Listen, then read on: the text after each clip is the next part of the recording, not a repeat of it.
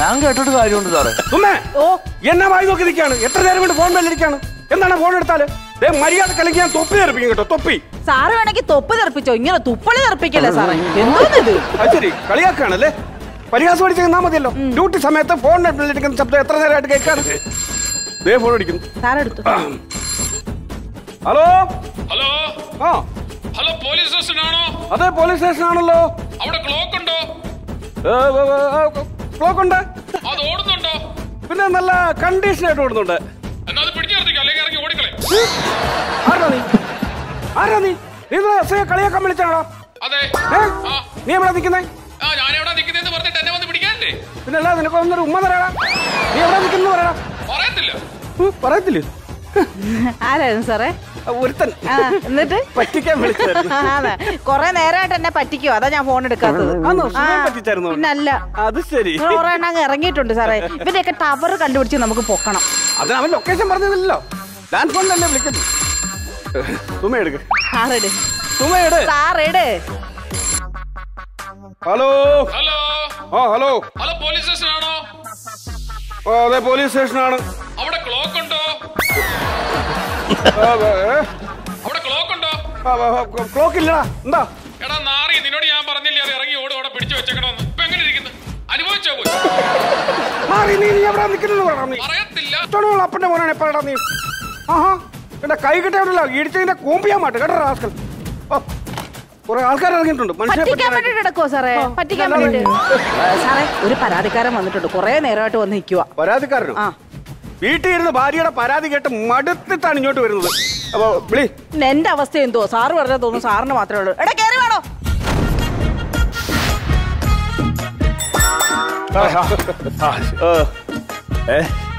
ഇവിടെ വെള്ളം പൊക്കെ എടുക്കുന്നുണ്ടോ? ഒരു സ്റ്റേഷനിലോട്ട് കയറി വരുമ്പോ ഇങ്ങനെയാണോ വരുന്നത്? മര്യാദക്ക് വരാൻ പാടില്ല. രണ്ട് കയ്യിൽ സാധനം ഇരിക്കണുണ്ടോ? രണ്ട് കയ്യിൽ സാധനം ഞാൻ അടിച്ചു തരാനോ? ഒന്ന് അടിച്ചത്. അയ്യോ സാറേ, അവന്റെ മുണ്ടടിക്കാൻ ഞാന് എന്റെ കയ്യിൽ സാധനം ഇരിക്കണുണ്ട്. ഇവരൊക്കെ മനസ്സാക്ഷി ഇല്ലാത്ത ആൾക്കാരാണ്. അതെ. ഓക്കെ സാറേ, എനിക്ക് ഒരു ചെറിയ ഓക്കെ. ഇത് ആദ്യമേ അതുകൊണ്ട് താത്ത് വെച്ചിട്ട് നിനക്ക് മുണ്ടടിച്ചാൻ പാടില്ലായിരുന്നോ? അപ്പൊ മുണ്ടടിക്കണ്ടേ? മുണ്ടടിച്ചാലേ ഇത് വെക്കാൻ പറ്റുള്ളൂ. ബഹുമാനത്തോടുകൂടി വെക്കേണ്ട സാധനമല്ലേ ഇത്? ഇതൊക്കെ എവിടുന്നാണ് കുറ്റം പറിച്ചോണ്ട് കയറി വരുന്നത്? എന്താ നിന്റെ പ്രശ്നം? സാറേ, നാളെ വിഷു ആൾ ദി ബെസ്റ്റ്. അതല്ല, പിന്നെ വിഷുവായിട്ട് എനിക്കൊരു പരാതി പറയാൻ വേണ്ടി വന്നാ. എന്നെ ഒന്നും സഹായിക്കണം. എന്താ പരാതി എന്ന് പറയാം? സാർ, വിഷുവിന് ഞാന് ഒരു 1000 രൂപ പടക്കം ആ മുരുക ഫയർ വർക്സിൽ നിന്ന് മേടിച്ചു. അതിന് ഒരു ഒറ്റ എണ്ണം പൊട്ടണില്ലേ? സൗണ്ട് കേൾക്കുന്നില്ല പടക്കത്തിന്. വീട്ടിലാകപ്പാട് പ്രശ്നം. എന്താ പ്രശ്നം വീട്ടിലെന്ന് പറഞ്ഞാൽ അവള് കുടുംബശ്രീയുടെ പൈസ അവിടെ വെച്ചിരുന്നത് 1000 രൂപ നിന്ന് അടിച്ചു മാറ്റിയാണ് ഞാൻ ഈ പടക്കം മേടിച്ചത്. ആകപ്പാട് വർഷത്തിലൊരു വിഷു പൊട്ടുമ്പോ ഇങ്ങനെ ചെവിന്ന് ഇങ്ങനെ സൗണ്ട് ഒക്കെ കേട്ടല്ലോ നമുക്ക് ഒരു അർമാദിക്കാൻ പറ്റുള്ളൂ. പടക്കം പൊട്ടിക്കുമ്പോ ഇവന്റെ ചെവിന്ന് ഇയാൾക്ക് സംതൃപ്തി കിട്ടത്തുള്ളത്. എന്നാലേ സാറേ അതിനൊരു സുഖം ഉണ്ടാവുള്ളൂ. പടക്കം നിന്നോട് ചോദിച്ചോ ഇത് വല്ലോ? അഭിപ്രായം ഇത് നമ്മള് ഞാൻ കാണിച്ചത് ഇതിപ്പം പീടി ഉണ്ടാവോ സാറേ? പൊട്ടിക്കാൻ പോകണം. ഒച്ച കേൾക്കണ്ടേ സാറേ? സാറെ ഒന്ന് കാണണം. സാറിനെ സാക്ഷ്യപ്പെടുത്തണ്ടേ ഇത്?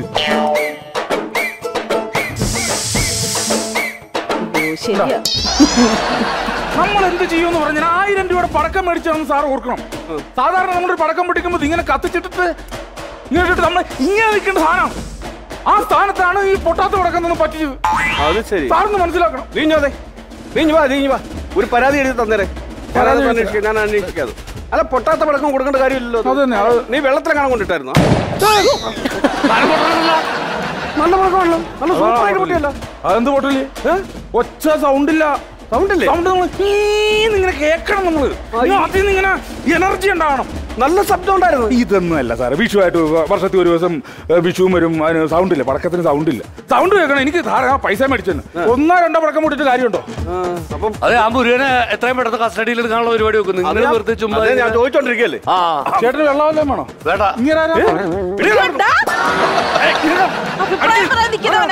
സാറേ, അറിയാണ്ടവര് ഞാൻ പെട്ടെന്ന് ആ ഒരു മൂടി കയറിയിരുന്നു പോയതാണ്.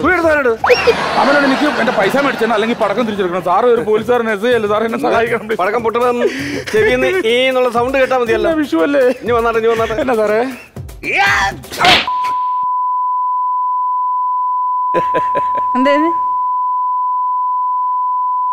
ഇതാണ് ഞാൻ ഉദ്ദേശിച്ചത്. ഇതാണ് കിട്ടുന്നത്. ഈ സാധനം എനിക്ക് കിട്ടുന്നത്. ഓക്കെ ഇപ്പൊ പ്രശ്നം തീർന്നില്ലേ? ഇപ്പൊ ഉണ്ട്. അപ്പൊ ഹാപ്പി വിഷു. ഓക്കെ. ഇതെന്തോന്ന് സാറേ ഇത് രാവിലെ ഇറങ്ങിയേക്കുന്നേ? അയ്യോ, അപ്പൊ നാളെ വിഷു ആണല്ലേ? നാളെ വിഷു സാർ. അയ്യോ, പൊളിഞ്ഞു. എന്താണ് കാര്യം? എല്ലാ വർഷവും ഞാൻ ഗംഭീരമായ രീതിയിൽ വിഷുക്കണി കാണുന്നതാണ്. ഈ വർഷം അത് നടക്കത്തില്ല. അയ്യോ, ഈ വർഷം ഇപ്പം നമ്മൾ ഇവിടെ ആയിപ്പോയില്ലേ? ഇവിടെ പോയി. ഞാൻ ഒരു കാര്യം പറയട്ടെ, എല്ലാ വർഷവും എന്റെ അമ്മ എന്റെ പുറകെ കൂടെ വന്ന് ഞാൻ ഉറങ്ങി കിടക്കുമ്പോൾ കണ്ണ് പൊത്തി ഇങ്ങനെ കൊണ്ടുവന്ന് വിളക്കിന്റെ മുന്നിൽ വന്നാണ് കണി കാണിക്കുന്നത്. ഇപ്പൊ അമ്മ അവിടെ അല്ലേ, ഞാൻ ഇവിടെ അല്ലേ, ഡ്യൂട്ടിയിലല്ലേ? നാളെ നേരം വിളക്കുമ്പോ വിഷുക്കണി കാണണ്ടേ? അതിപ്പോ നമ്മൾ എന്ത് ചെയ്യും സാറേ? ഇപ്പൊ നമ്മളിപ്പോ എന്ത് ചെയ്യാനാ? ഈ വർഷത്തെ എന്റെ പോയി, ഈ വർഷം പോയി. നമ്മളൊരു നല്ല കണി കണ്ടു കഴിഞ്ഞാൽ ആ വർഷം ഗംഭീരമാകുമെന്നാണ് അമ്മ പറഞ്ഞിട്ടുള്ളത്. അല്ല സാറേ, എനിക്കറിയാം ഇതെങ്ങനെ ഒരുക്കണ്ടെന്നൊക്കെ എനിക്കറിയാം. അതൊന്നും ചെയ്യത്തില്ല. ഫോൺ വരുന്നു, ഒരു മിനിറ്റ്. അമ്മയാണ്, അമ്മ വിളിക്കാൻ. Hello hello. ആ അമ്മേ. എടാ മക്കളെ, എന്തോ? നാളെ വിഷു അല്ലേ? നാളെ വിഷു ആണ് അമ്മേ. വിഷുക്കണി കാണണ്ടേ മക്കളെ? എങ്ങനെ കാണും അമ്മേ? അമ്മ അവിടെ, ഞാൻ ഇവിടെ അല്ലേ അമ്മേ? ദേ, വിഷുക്കണി കണ്ട ഐശ്വര്യപൂർണമായ ഒരു വർഷമാ കിട്ടുന്നത്. അതെനിക്കറിയാം അമ്മേ. ഇല്ലെങ്കിൽ ചുക്കി ചുളിഞ്ഞ് നാശമായ ഒരു വർഷമായിരിക്കും. എന്റെ വർഷം ഈ വർഷം പോയമ്മേ. ദേ, ഈ വർഷം അമ്മ അവിടെ ഇല്ലെന്ന് വിചാരിച്ച് മക്കള് കണി കാണാതൊന്നും ഇരിക്കല്ലേ കേട്ടോ? ഞാൻ എങ്ങനെയാലും സംഘടിപ്പിക്കാൻ പറ്റുമെന്ന് നോക്കട്ടെ. ഓക്കെ. അമ്മയാ വിളിച്ചത്. ഒരിക്കലും വിഷുക്കണി മുടക്കരുത്.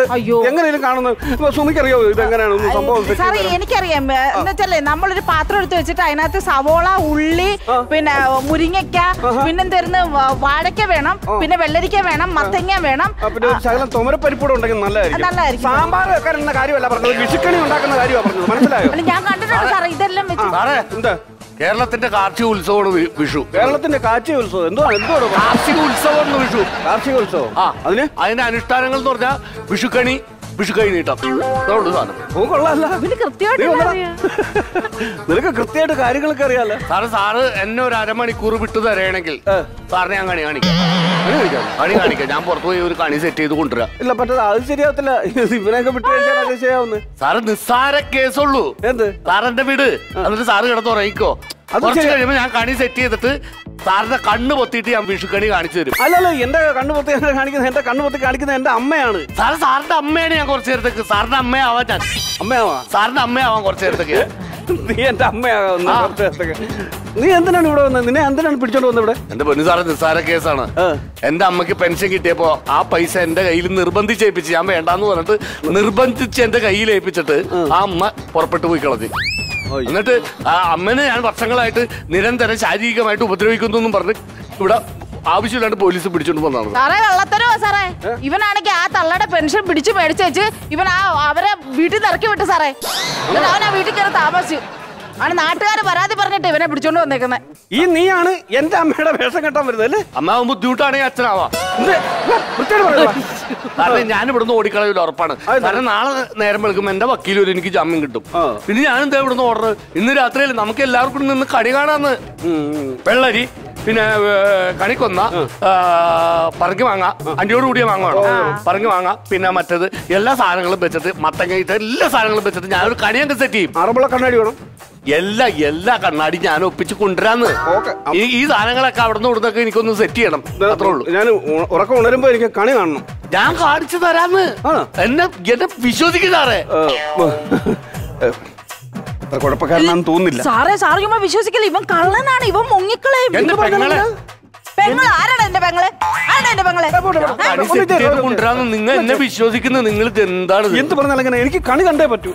നീ ഒരു കാര്യം ചെയ്യും, വന്നില്ലെങ്കിൽ ഞാൻ നിന്നെ എവിടെ വെച്ചാൽ ഞാൻ പൊക്കും, ഇടിയാൻ തരും. ഉറപ്പായിട്ടും എല്ലാം സെറ്റ് ചെയ്യണം. എങ്കിലും ഞാൻ പോയിക്കോട്ടെ സാർ. കറക്റ്റായിരിക്കണം.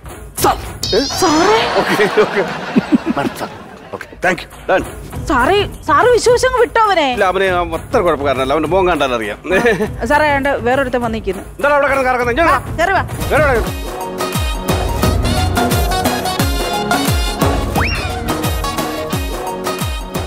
പൊക്കിഷോ നടത്തിക്കൊണ്ട് വരുന്നേ? പരാതി പറയാൻ വേണ്ടി വന്നാ. പരാതിയോ? അതൊക്കെ പറഞ്ഞാ പോരെ? നീ ഇത് ഉടുപ്പ് നോക്കി. പരാതി പറയട്ടെ സാർ. എന്താ നിന്റെ പരാതി?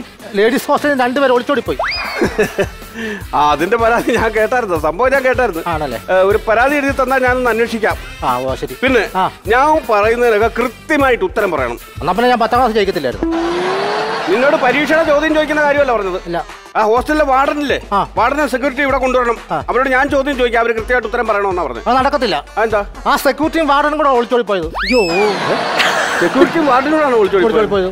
അതിന് നിനക്കെന്താണ് പരാതി? അവര് പൊക്കോട്ടെ, അവരടിച്ചു വിളിക്കട്ടെ. എന്താ? ആ വാർഡൻ എന്റെ ഭാര്യയാണ് സാർ. നിന്റെ ഭാര്യയായിരുന്നു? ഒരു വിഷു അടിച്ചു വിളിക്കാൻ വേണ്ടി പോയത്. അത് നിന്റെ ഭാര്യയായിരുന്നു. നീ എവിടെ ആയിരുന്നാ? നീ എവിടെ ആയിരുന്നു? വീട്ടിലൊന്നും പോകാറില്ലേ? ഇടയ്ക്കിടയ്ക്ക് ഇടയ്ക്കിടയ്ക്ക് സ്ഥിരം പോണമായിരുന്നു കേട്ടോ. ഒരു കാര്യം ചെയ്യ്, നീ ആ സെക്യൂരിറ്റിയുടെ ഭാര്യയായിട്ട് എവിടെയെങ്കിലും പോയി വിഷു അടിച്ചു വിളിക്കേ. അടിച്ചു വിളിച്ചാ അത്രേ ഉള്ളൂ, വേറെ കാര്യമൊന്നുമില്ല. അല്ല, അങ്ങോട്ട് ചെന്നപ്പോ അവരെന്റെ കരണക്കുട്ടി അടിച്ചു വിളിച്ചാ പറഞ്ഞു. ആണോ? നിനക്ക് കരണക്കുട്ടിയല്ല, നിന്റെ തലമണ്ട അടിച്ച് കിരണമായിരുന്നു. എടാ, അവരെ കണ്ടുപിടിക്കണോ? വേണം. ഒരു പരാതി എഴുതിക്കൊണ്ടുവാ. എഴുതിക്കൊണ്ടുവാ പോട്ടെ. അവിടെ റൈറ്റ് പരാതി എഴുതിയിട്ട് നേരെ കൊണ്ടുവന്നാ മതി കേട്ടോ. ഞങ്ങൾ അതെന്താന്ന് വെച്ചാൽ ചെയ്തോ. ശരി. ആന്റിയോ?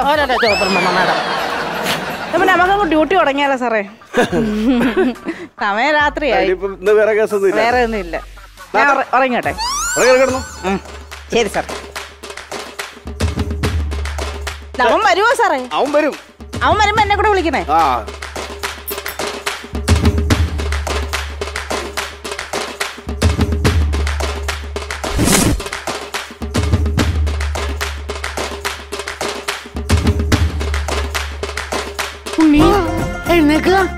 കണി കാണുന്നുണ്ട് എന്റെ കുട്ടന്. അമ്മേ എഴുന്നേക്ക്. പതുക്കെ മെല്ലെ. അയ്യോ, നടന്നോളൂ. ഇരുട്ടാണല്ലോ. അമ്മ ഉണ്ട് കുട്ടാ, നീ പേടിക്കണ്ട, നടന്നോളൂ നീ. എവിടെയാ ഇത്? എവിടെയാ? ഇനി കൃഷ്ണനെ മനസ്സിൽ ധ്യാനിച്ചിട്ട് കണ്ണങ്ങ് തുറന്നോളൂ. കൈകൂട്ടി പിടിക്ക. ഈ ചെക്കനെ ഒന്നും അറിയില്ല ഈ കുട്ടിക്ക്.